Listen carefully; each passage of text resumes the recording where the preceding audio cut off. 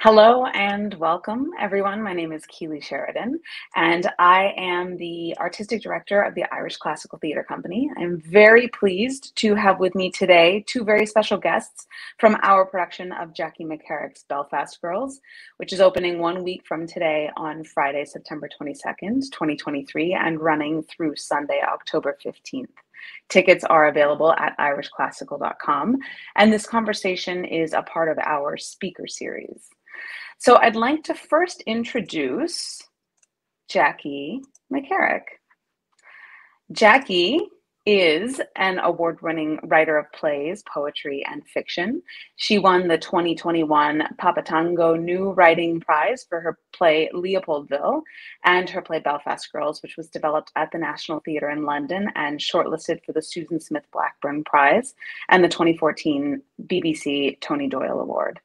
Belfast Girls premiered in Chicago in May 2015 to much critical acclaim and has since been staged widely internationally with recent premieres in Australia and Sweden.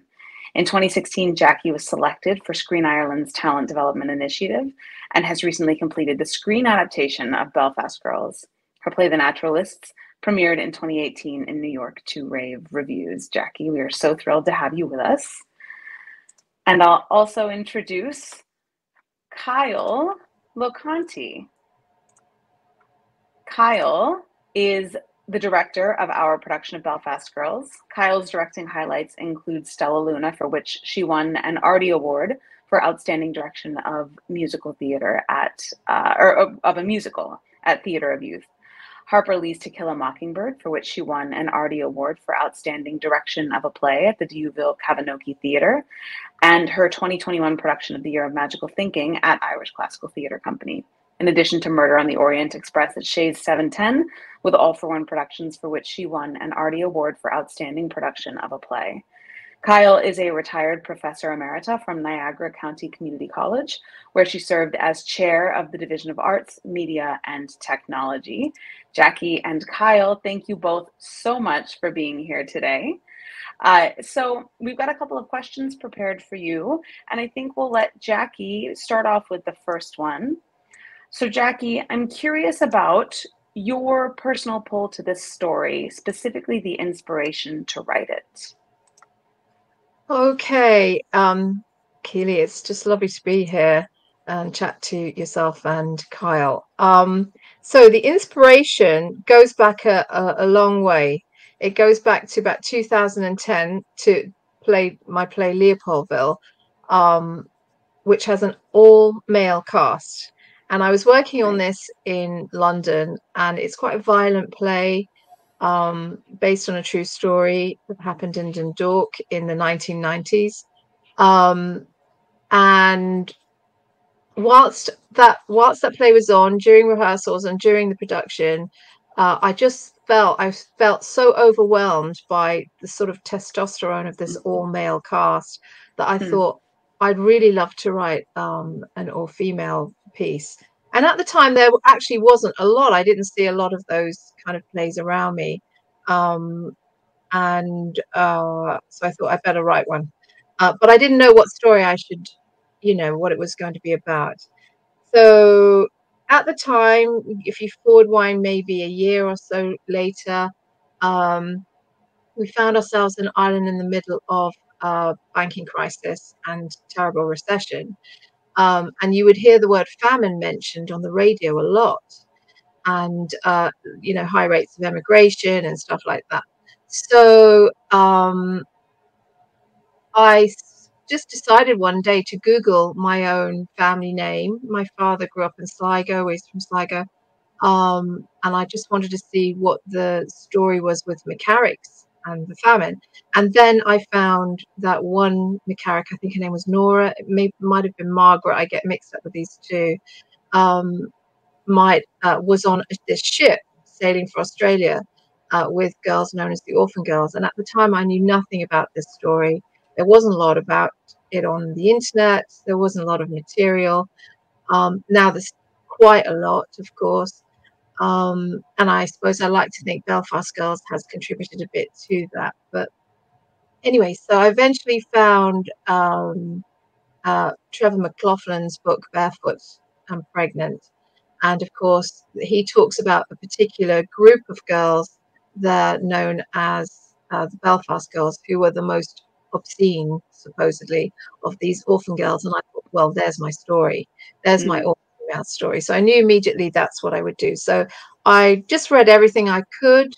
Um, and for about 6 months or so researched, and then I wrote the play pretty quickly. So I suppose a lots of combination of factors. My original what desire to write an all-female piece, having worked on an all-male piece and not seeing enough Mm. all-female stories on stage. That's April, and then a sort of maybe family connection, and then discovering the story of the orphan girls themselves and Belfast Girls. So, and also being in the middle of this terrible recession, which was a very sort of chaotic time, and lots of people I knew had to leave, and they were going to Australia as well. This kept coming up. This sort of was, I suppose, the energy to write the play. It Mm. propelled the writing of the play, I think, a lot. So that's it. That's how that play came about. Pretty And much. then, right. And so then, Kyle, I'm curious about your pull to direct the play. The most immediate thing that struck me was the fact that it was a female story, that it was the story of 5 women. I have directed all female casts, all male casts, mixed casts, and I just love the energy in the room when it's an all female cast. And so that spoke to me right away. But more specifically, women taking agency, women grasping, taking risks, and taking hold of their possibilities, their future, in a way that maybe wasn't of that time period, and maybe even today isn't always possible. It's not a happily ever after kind of story, and I like that too. I don't like when every line is tied up neatly at the end, and there's questions going forward. What will their lives be?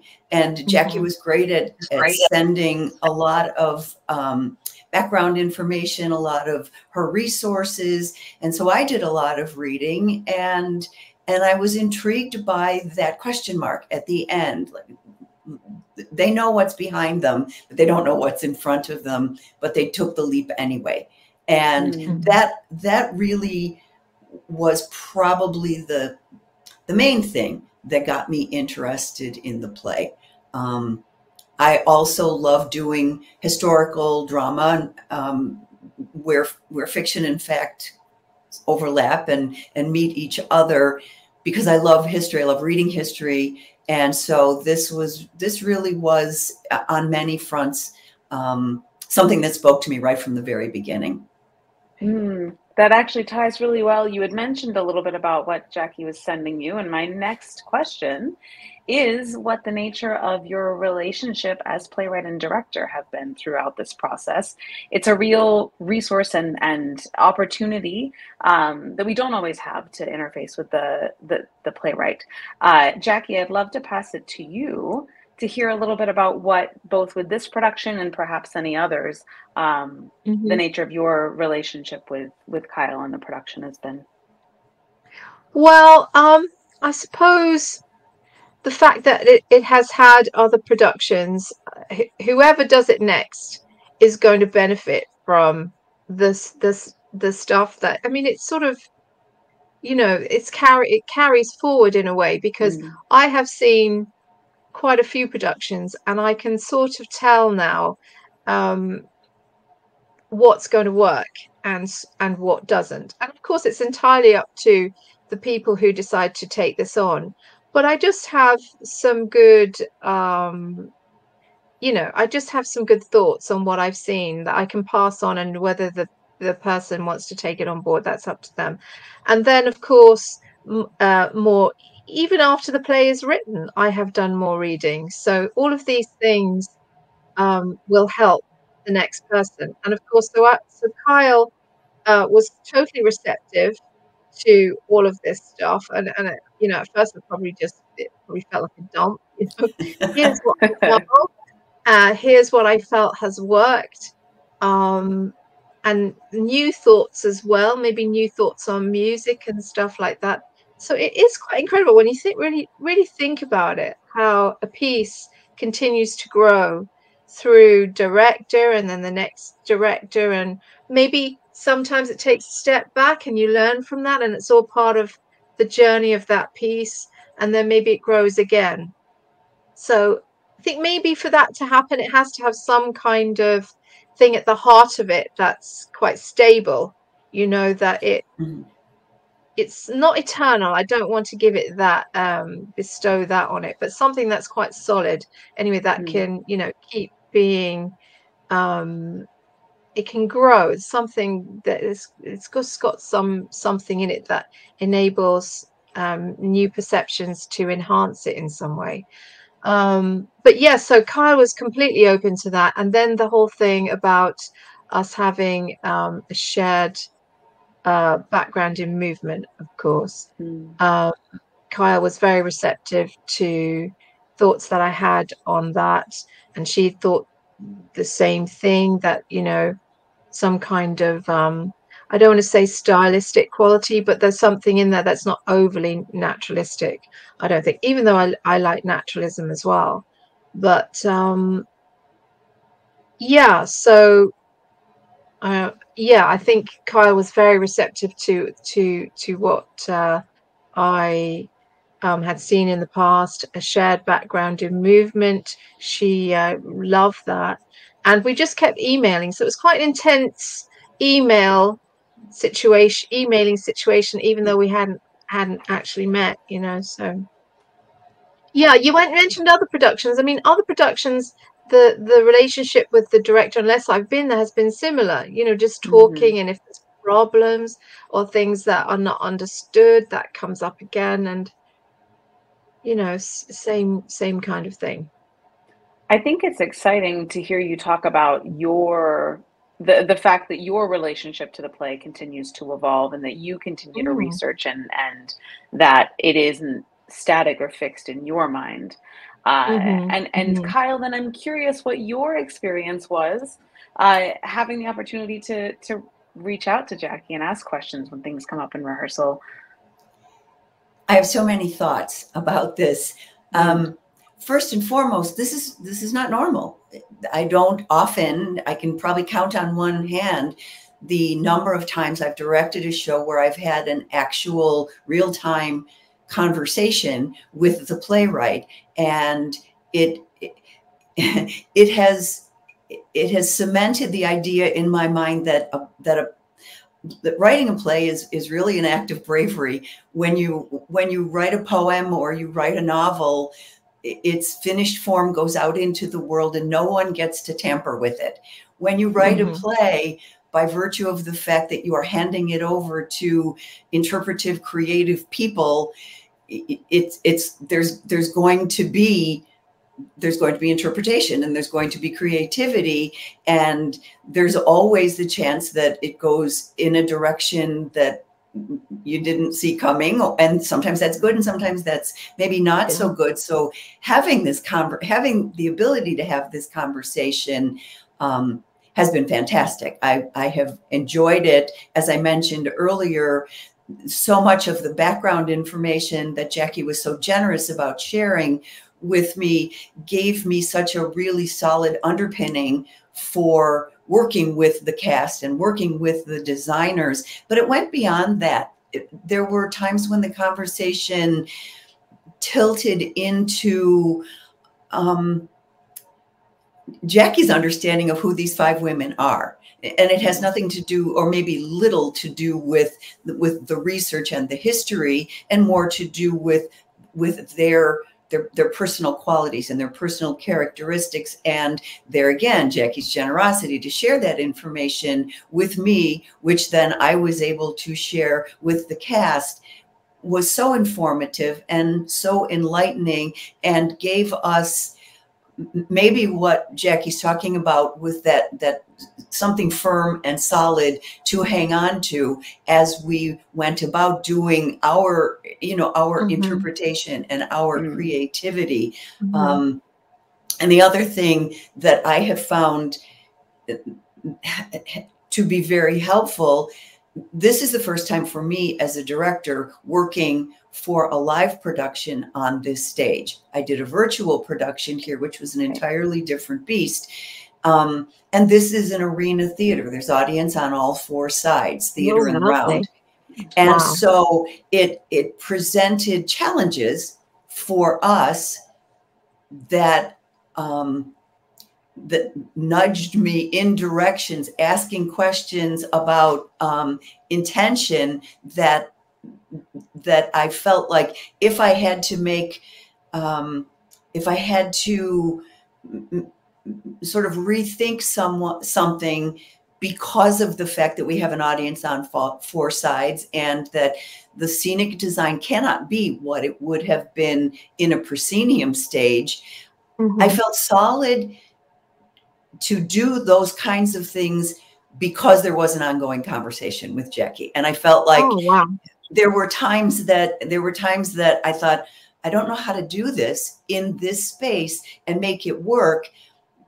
But having a conversation that got to the sort of the why we're doing it and the even deeper into a character's motivation in this particular moment helped me and helped us as a cast working with me. It helped us make what I think were the right decisions to honor the play and at the same time solve whatever it needed to be solved to work in our space for our patrons to see what the heart of the moment was.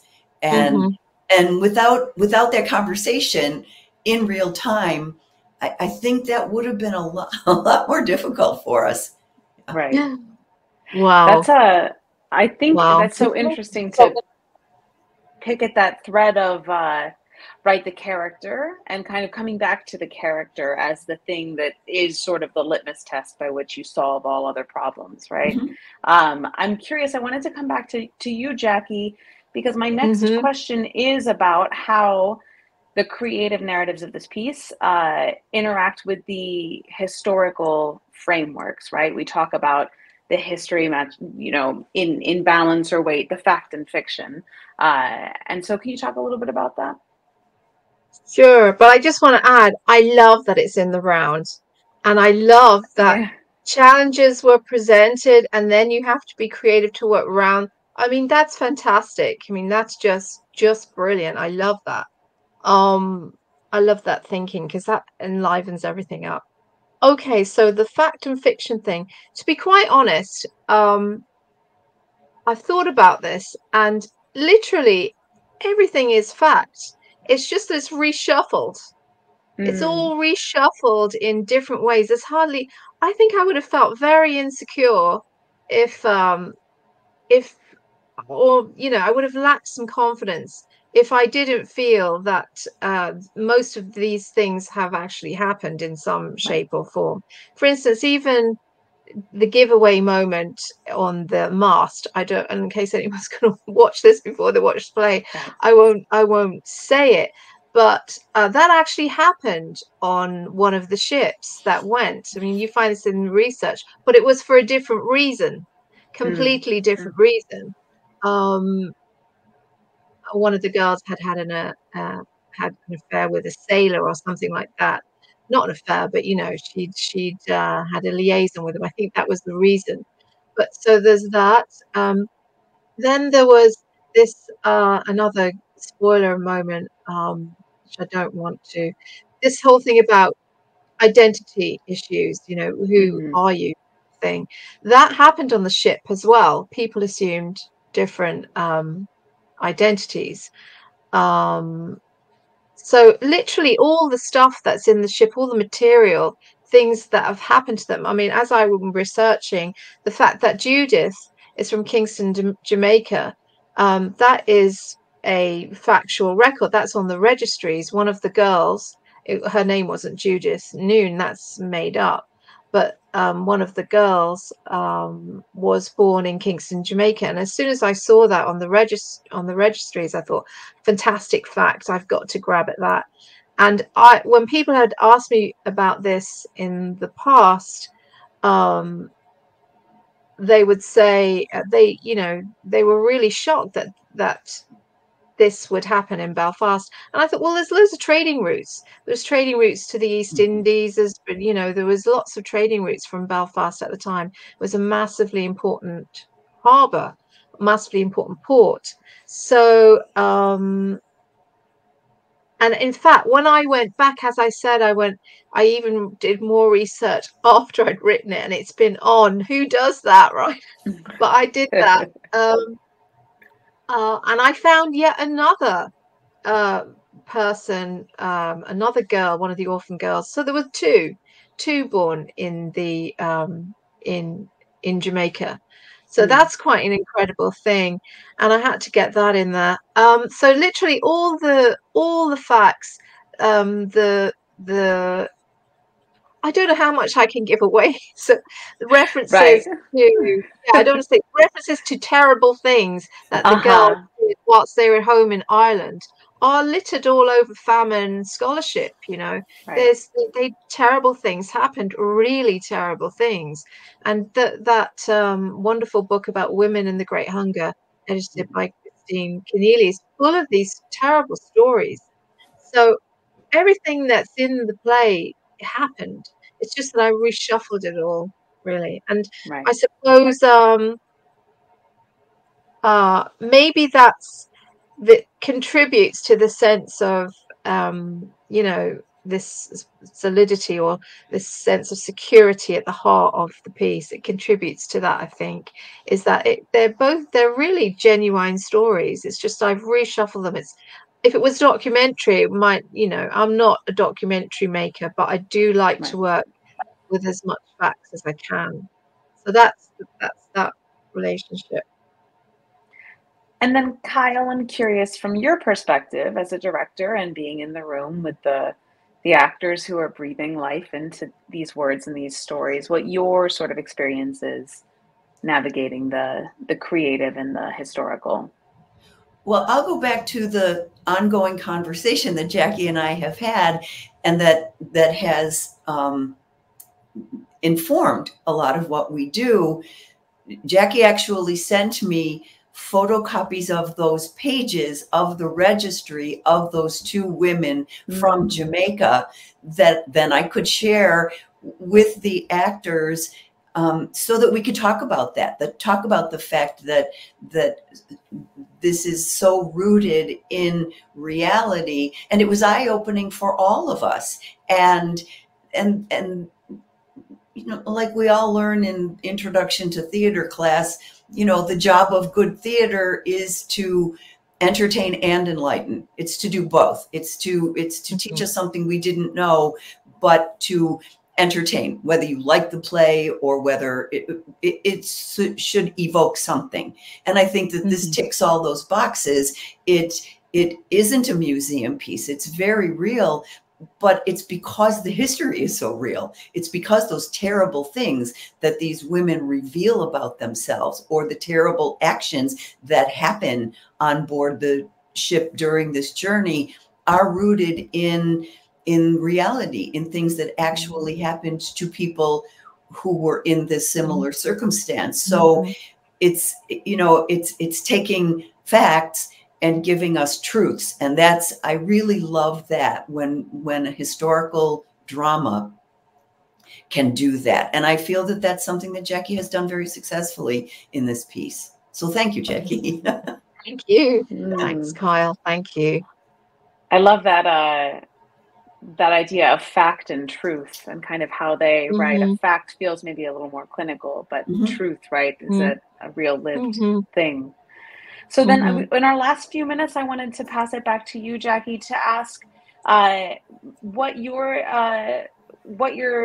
thought is on what aspects of this story, though it takes place in the past, might resonate with a contemporary audience. What feels like it calls out to us now?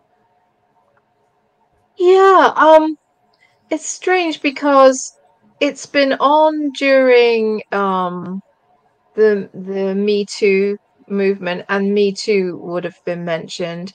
And then I think when Trump was in power, and the whole thing about, you know, the emigration and the wall and all that stuff, these things were mentioned in reviews as well. So I think the reason why this happens is because I wrote it, and it's going back to the time that I wrote it during this terrible period of the banking crisis and recession in Ireland, sort of 2011, 2012, which was really terrible. I mean, people's houses were seized. I think we paid bondholders something like 64 billion euro. I mean, Ireland has bounced back, you know, miraculously, which is brilliant. But that was a terrible time post that Lehman's crash, banking crisis of 2008. It was a really terrible time here. And I was very angry at the time that we had paid these bondholders so much money when so many groups said we didn't have to pay it, but we did pay it. It bankrupted the country. The IMF were called in, and years later, Germany said, well, maybe you didn't have to pay us after all. But I mean, had we negotiated a bit much, maybe we would not have had to have bankrupted the country. That whole period is very contentious. And by the way, I'm very pro EU. It's just that was a very difficult time for Ireland. So I was very angry about that the state was giving away what it seemingly didn't have and causing such chaos in the country. And when I think about what Arthur Miller does in The Crucible, and that was in my mind, you know, Arthur Miller writes a play that's in the middle of the McCarthyite period, that's about, you know, witch burning and witches. And so there's this allegory thing going on. And I thought, you know, I'd like to sort of have an element of that in the play, of that anger. Why are we giving away what we don't have? Why is the state giving away what it doesn't have? Which is what Ireland did during the famine. It gives away its people, gives away its grain. This whole laissez-faire policy of economics. So not many people pick up on the allegorical aspect of the play, and that's totally okay. But it was an impetus when I was writing it, for sure. So I think the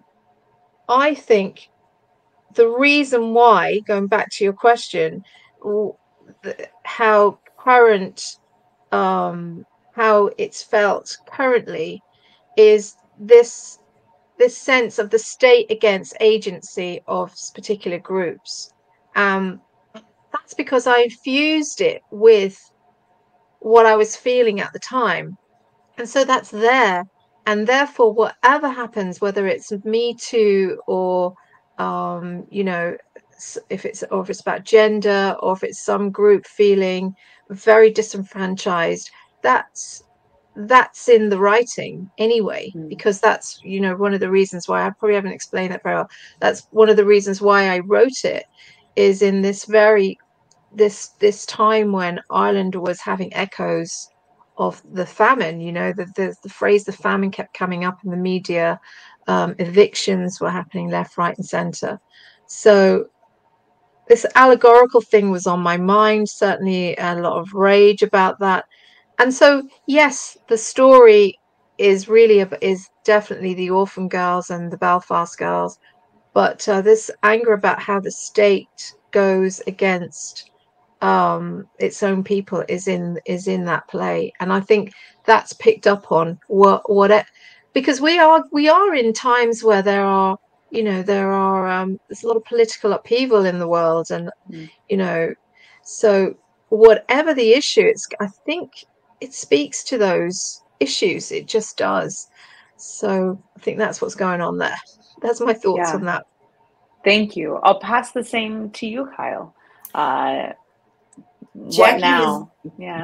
Jackie has given Judith this wonderful line where she is reflecting on her feelings and what's going on. And she says, "It's the way the world works I'm angry at." And that, to me, that has been sort of a hallmark thought that has stayed in my mind through all of the working on the play. The allegory, the crucible idea is something that we discussed early on. The cast was, was very aware that this play works on that same level that the crucible and the McCarthyism period, that was happening when Miller wrote this play. For me, it's this idea that the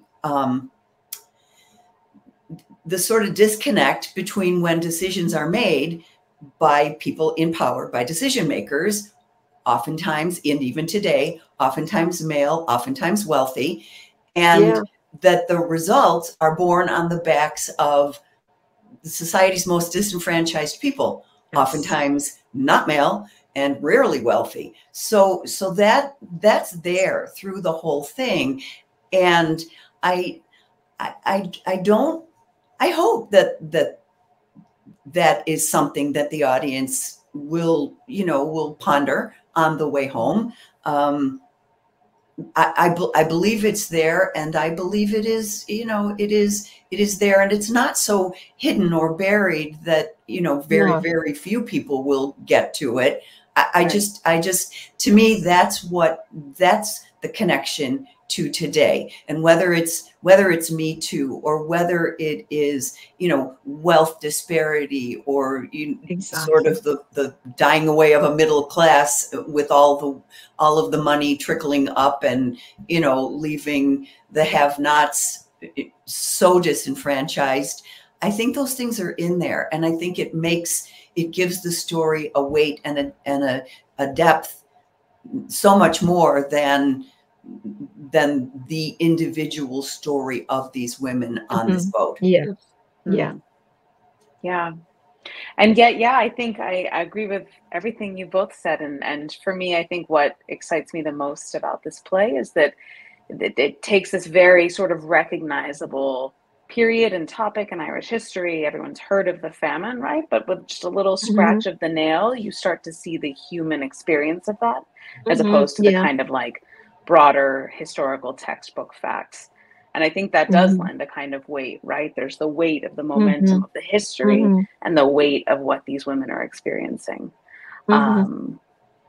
Fabulous. Well, then in our just really briefly, because I'd love to leave it on a note of moving forward. Jackie, did you want to share what's next for you? What are you working on now? What's up next? Yeah. Oh, so many things.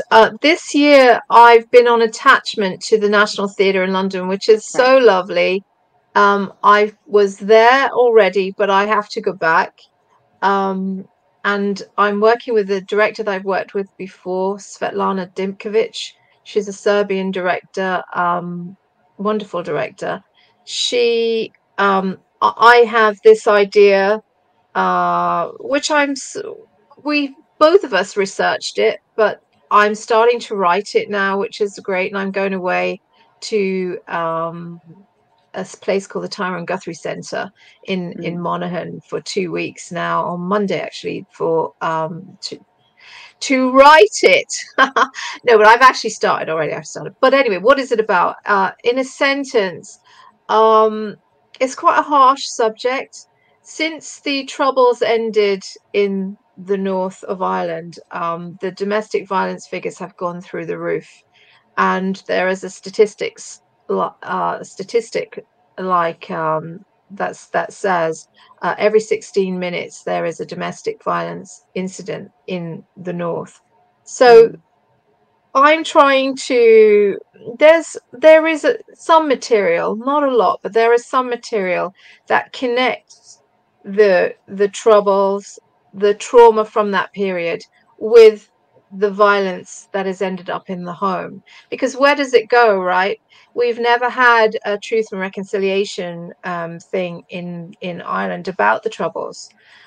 South Africa has had one, but we haven't had one here. And it's very contentious, because who do you blame? Who's going to get the blame? That's quite a sore point here. So something has happened, and I've looked at lots of things about, you know, women and loss, maybe a little loss of agency in the north of Ireland, I think. But anyway, so it's about that, but I'm not writing it in a voyeuristic way. And I have to be quite careful, because I've set it in a refuge that's across the border. It's in Warren Point. I've set it in a refuge, but I've got this feeling that I want it to be a little bit of more magic realism in there, which I've not really. You know, I've read magic realism, but I've not written it as a play, in a play context. So there's things I want to do with it that are quite, and because I'm calling it Sirens, but because I also want to look at the whole Sirens thing, and it's near the sea, of course, I want to look at the whole Sirens in Ulysses. So there's lots to explore, but we've also explored the changes in women's lives in post-communist countries, like, for instance, Yugoslavia. And it's, you know, it's an awful thing to think that for many women, life was better.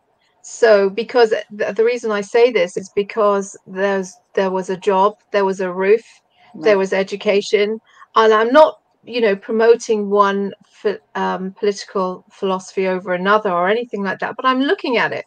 I'm just looking at these things.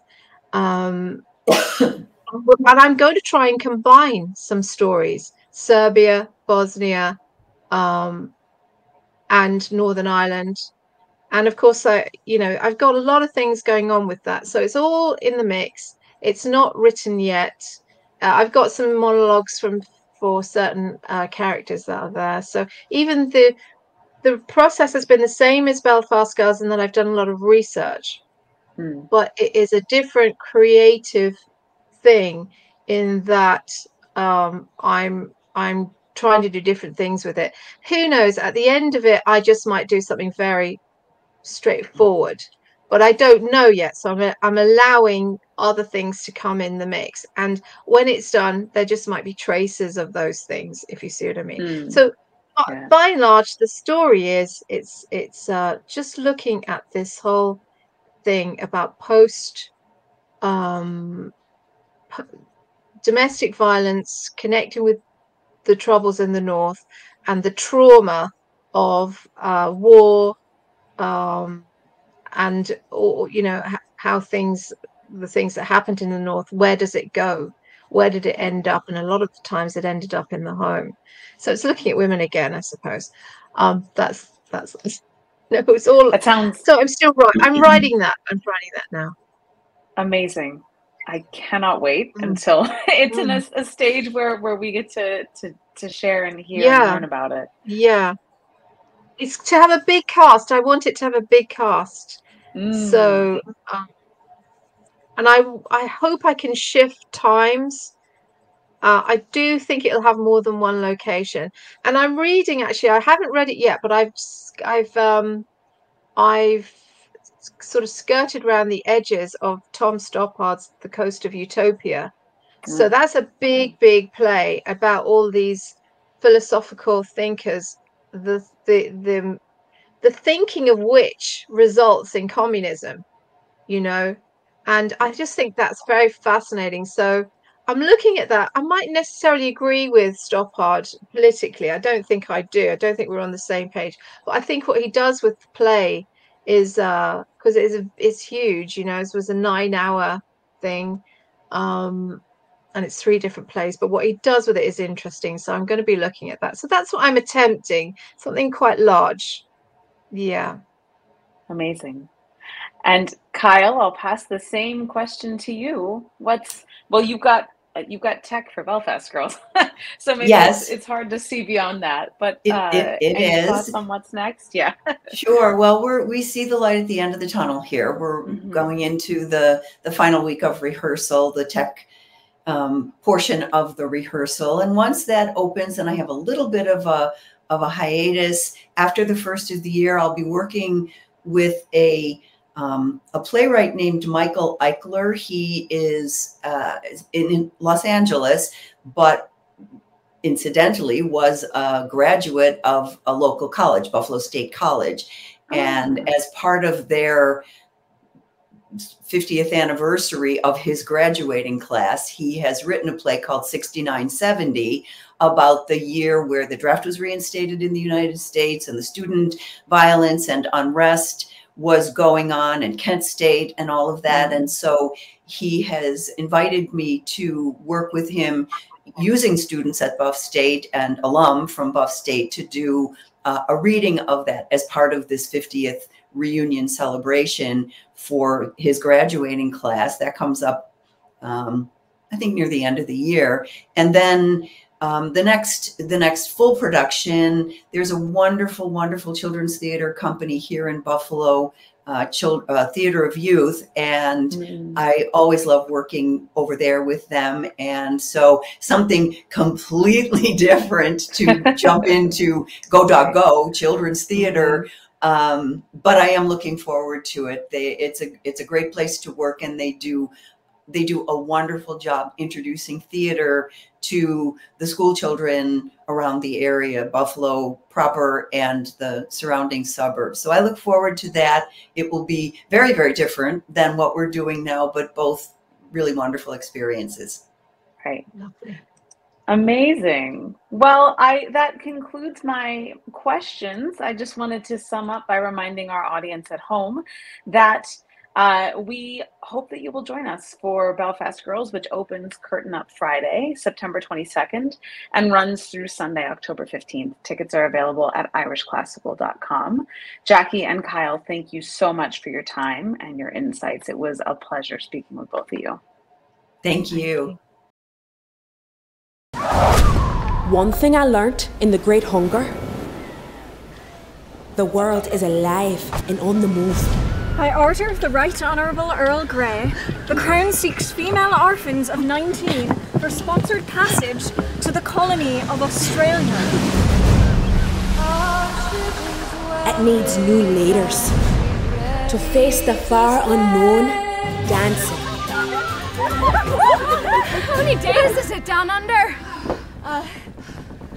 3 months. Australia will need her sisters and mothers and daughters. What are you gonna be? An actress, maybe. To play Puck from A Midsummer Night's. Who can dream?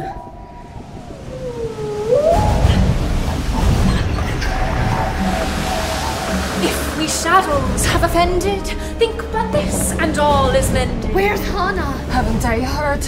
It's only the dead survive in Australia. This is no Bible. How does a Belfast girl get a book? The world is awake and moving. I'm sick of the lies. What is she hiding? No! A time of women is coming. Liars! All of you! Stay back! Did we leave Ireland? We didn't leave Ireland at all. It's spat aside.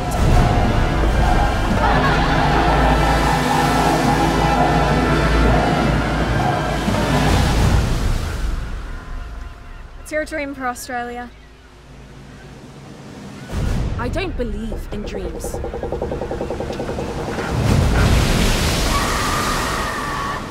I believe the world is alive and on the move. My God, you better be ready for us.